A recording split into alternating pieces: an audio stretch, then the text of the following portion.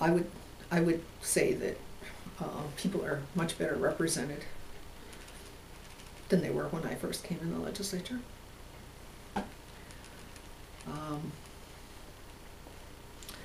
People who are in the legislature are seen as politicians, and for some reason or another in this day and age, that word politicians doesn't have the best connotation. The definition of politician is the fine art of compromise, which you have to do. It's kind of like, well, how do you get anything done in the world? And people say, well, you know, politics is dirty. I said, politics is what runs your church. Politics is what runs your school. Politics is, you know, life.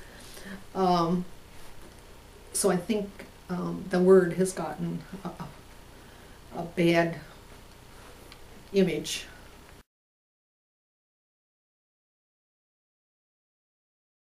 You know, what are you gonna miss? What are you gonna miss day to day or overall? People. Or, yeah, It's always, you know, if you don't like working with people, and if you're not a people person, this is not a job. You know, being a legislator is definitely not a job for you.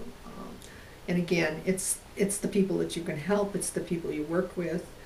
And you read in the newspaper every day about all these horrible things that are going on in the world, but there are so many wonderful people out there that do so many things. And you really get an opportunity to find that out firsthand when you work in government.